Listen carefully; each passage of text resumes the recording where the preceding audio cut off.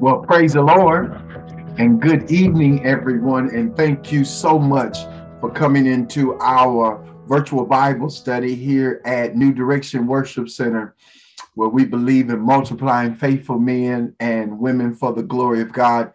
I'm excited tonight about the brief moment that we're going to spend together.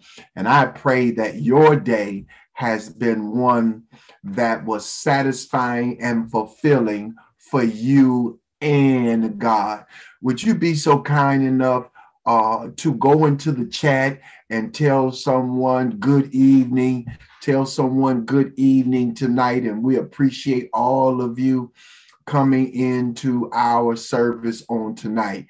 Look, let's pray. Father in heaven, we're so grateful and we're so thankful for the blessings that you have bestowed upon us today. Just another day is enough to be thankful for, Father. We not only appreciate you, but we celebrate the fact that you are good, you are mighty, and you are merciful, and you are a God who still speaks to his children. Thank you for not being so high where that you don't forget about us that are low. And even on tonight, Father, not only do we celebrate your character, we celebrate what you are doing in our lives. Thank you for protecting us. Thank you for covering us. Thank you for keeping us. Thank you for loving us. Thank you for keeping your arms around us. Thank you for never lying to us. Thank you for keeping your promises to us. Thank you for helping us to understand things that don't make sense to us.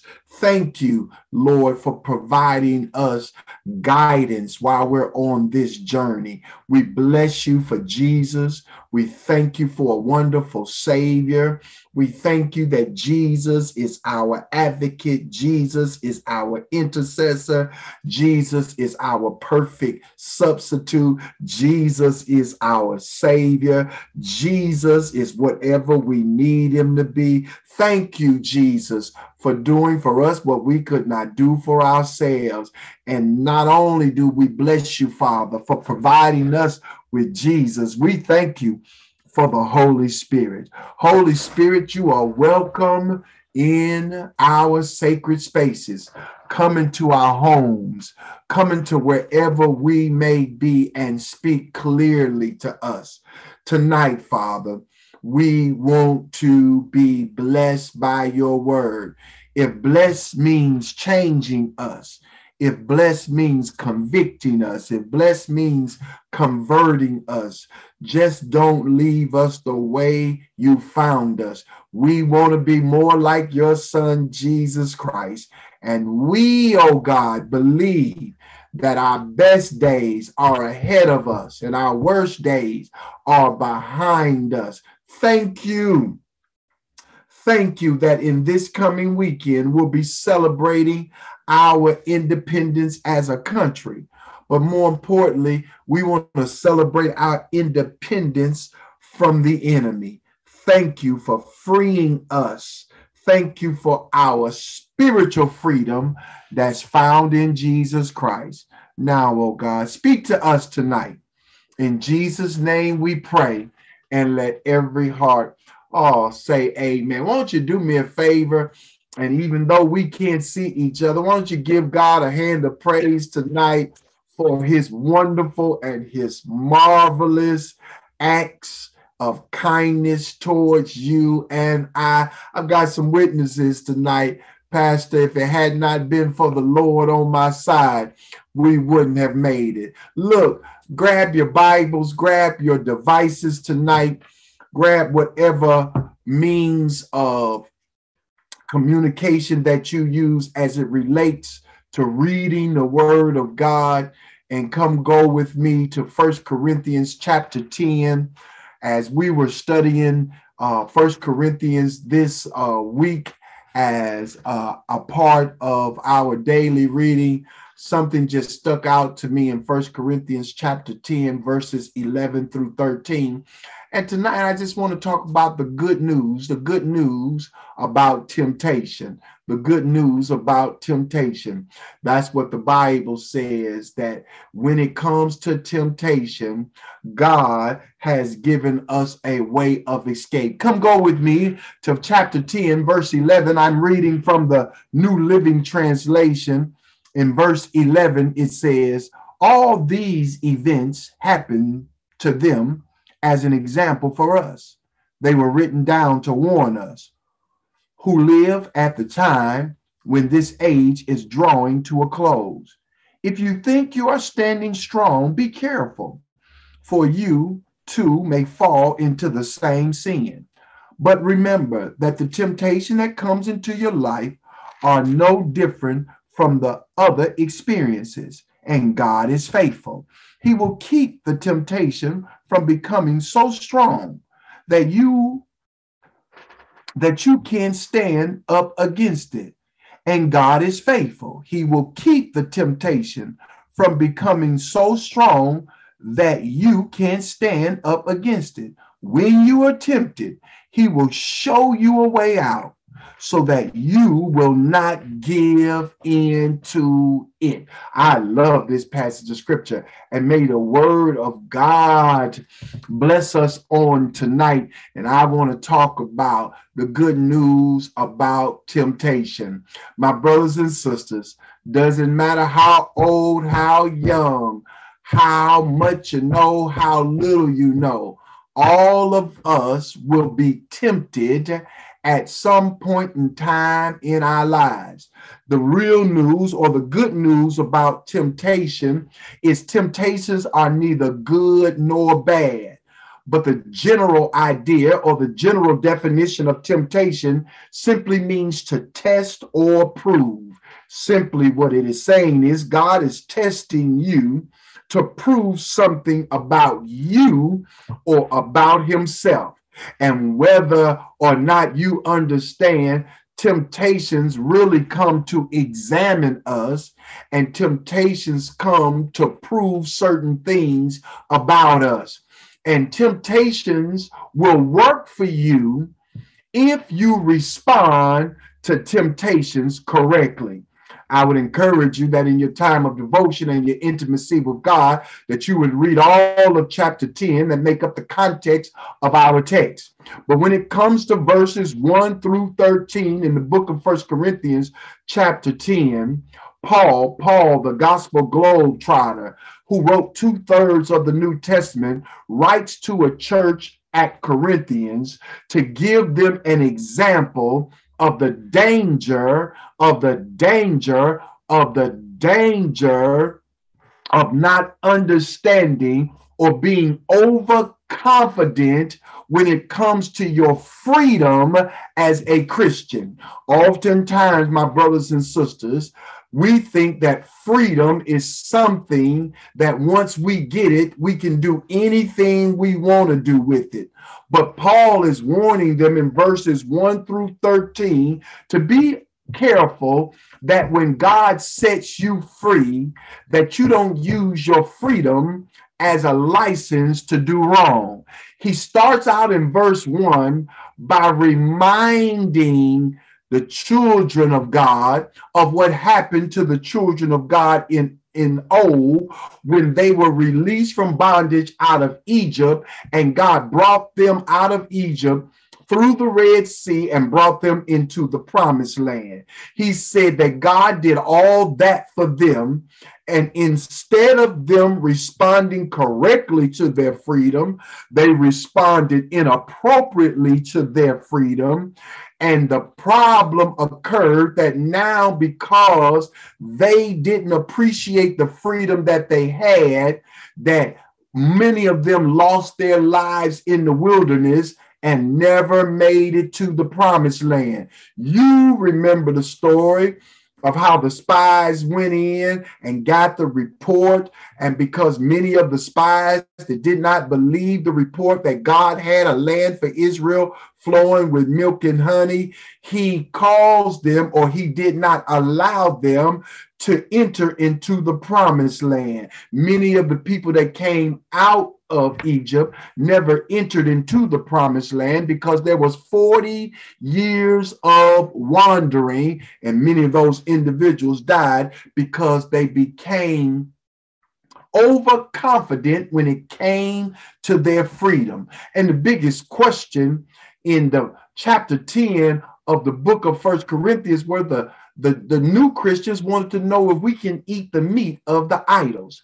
Now that we're Christians, what kind of freedoms do we really have? Now, meat doesn't mean anything to you these days, but some of the questions we may ask is, as a Christian, can we go to a party? As a Christian, can we partake of certain indulgences such as marijuana and such indulgences as liquor and wine? As a Christian, what are we allowed to do? And Paul warns them that just because you have this freedom, be careful not to abuse this freedom and become overconfident, because in verse 11 it says that the same thing that happened to them will happen to you, that you will enter into sin and God will have to intervene and cause some problems or make some adjustments in your life.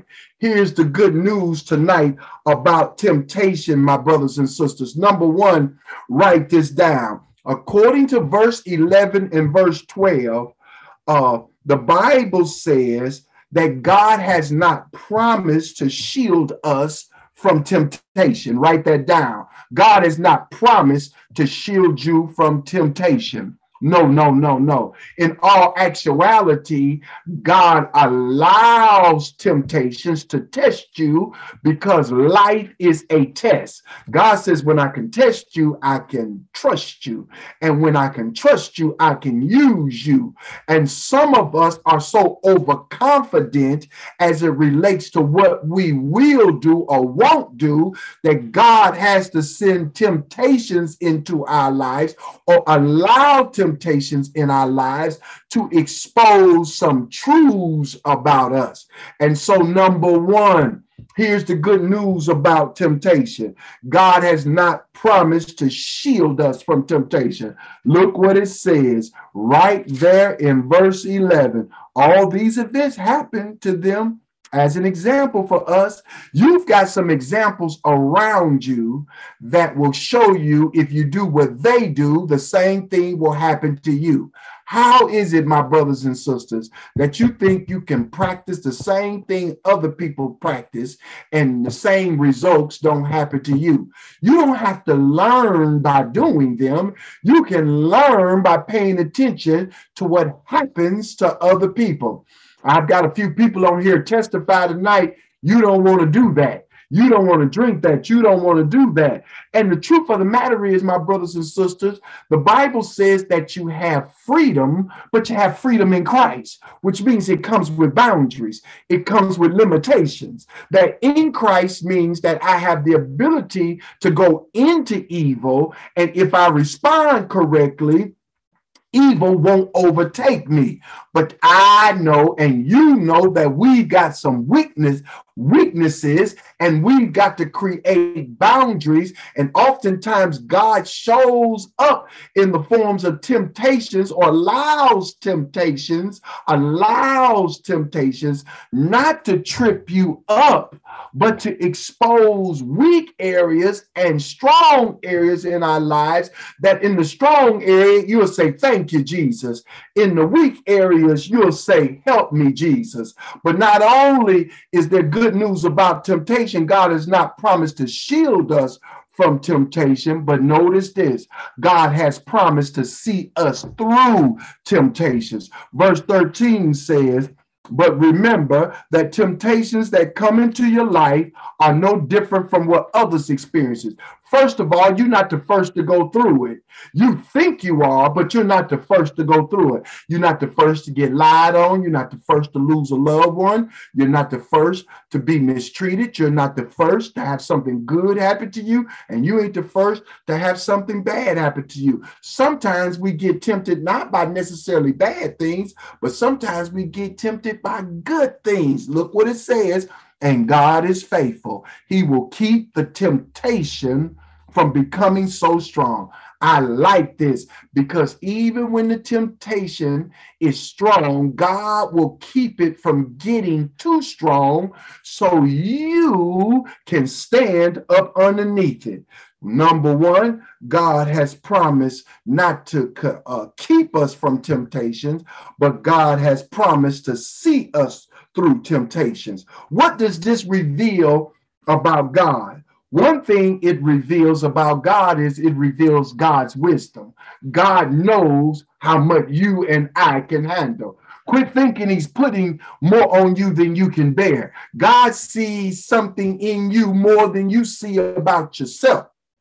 Not only does it reveal God's wisdom, but it also reveals God's faithfulness, that when temptations comes, not only do I know what to allow to come into your life, I also am faithful when it comes into your life, that he'll give you strength to resist it. But not only does it reveal his faithfulness and it reveals his wisdom, but it also reveals his love.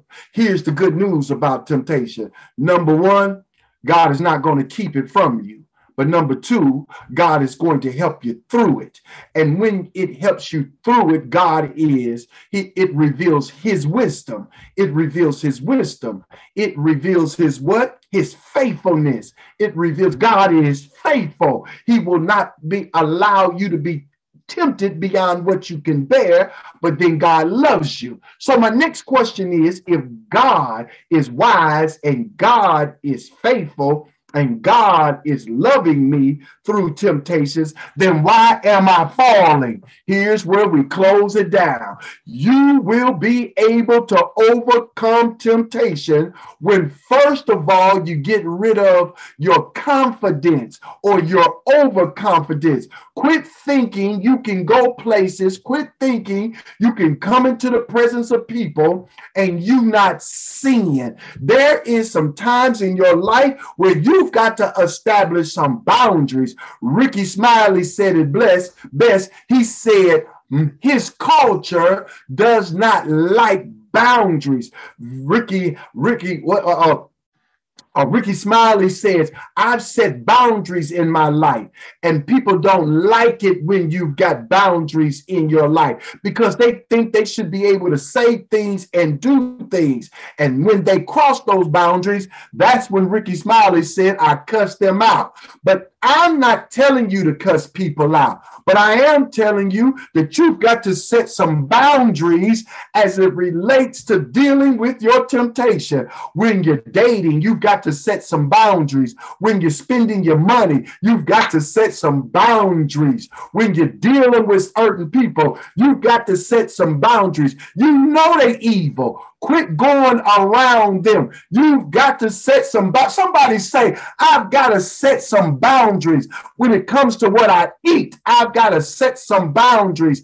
It can't be Thanksgiving all year long. I've got to set some boundaries on how long I stay on social media.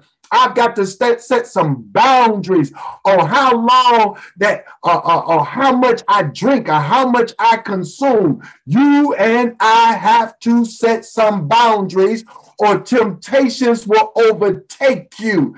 And one of the things that you and I have to do is these three things in order to overcome temptation. That when they come to test me, when they come to prove whether I'm righteous, whether they come to prove whether I am holy, when they come to prove what type of person that I am, you and I must understand that there's three things that you got to do. One, Jesus tells them in Mark, he says, watch as well as pray at least you enter into temptation. Number one, guess what you got to do? You got to pray. You got to ask God for help. You know you overconfident when you face situations and you don't pray.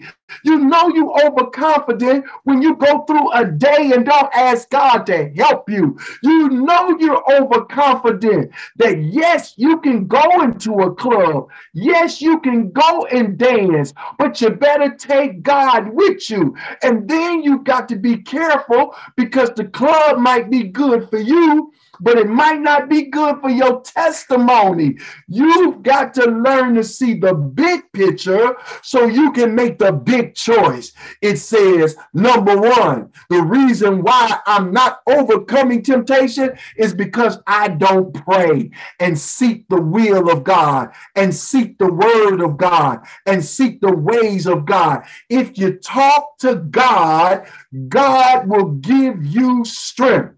Jesus says, pray when it comes to temptation. But then number two, this is how I overcome temptation. I need to trust that God will help me. That's the good news tonight, my brothers and sisters, that you can trust God to help you. You can trust God to help you keep your mouth closed. And you can trust God to help you to keep your clothes on. And you can trust God to keep you from responding correctly. If you would just do what God said to do. You don't need anything other than to trust him to help you in a time of need. God is faithful. He will give you strength to stand up underneath it, and he'll give you strength to keep you from crumbling and falling. You don't need to run from the rain. You just need an umbrella in the rain. You don't need to run from temptation. You just need the truth to endure temptation. There's times you ought to stand. There's times you ought to run. But whatever God tells you to do, do it. There was a man in our Bible class, not in our Bible class, but in our in Bible college, and he cried every Monday night about how he used to fall into temptation with the same woman. And he says, God is not helping me. And the instructor or the professor said, I think God did help you. He says, show me where he helped me. She said, tell me the story. And he tells the professor the story. She called me. She came over and said she wanted to wash clothes. And once she got there, everything happened. He says, I see where God helped you so many times. Did you have to pick up the phone? No. Did you have to tell her she could come over and use the washing machine? No. Did you have to open the door? No. And when she came in, could you have ran out? He says, God helped you so many times. And that's my word for somebody. You don't have to fall into temptations, but you can trust God that he will give you boundaries and he will give you wisdom on how to deal with it. You want to get out of temptation? Pray.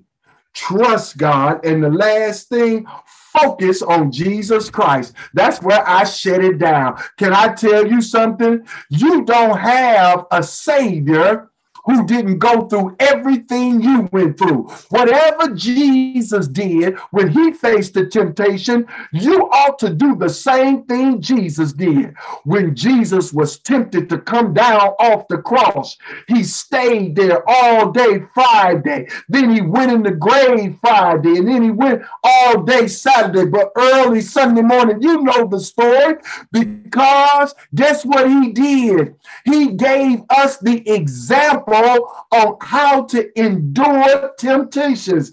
He didn't respond to everybody. He didn't challenge everybody. But on the cross, he talked to his Father.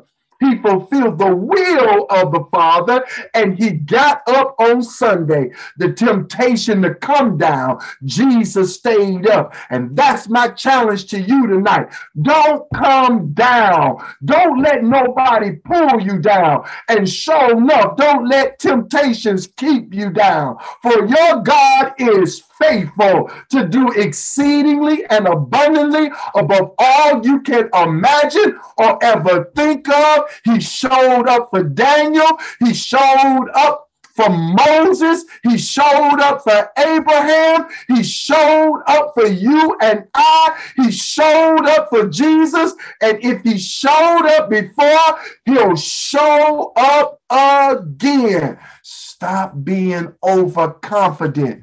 Pray. Pray to God. Trust God. And sometimes in trusting him, you got to wait on God. Not only trusting, but focus on Jesus. Jesus, not the preacher. How did Jesus walk 33 years and never seen it? He had the word of God. He had a relationship with God, and he was empowered by the Holy Spirit. The same three things that you have.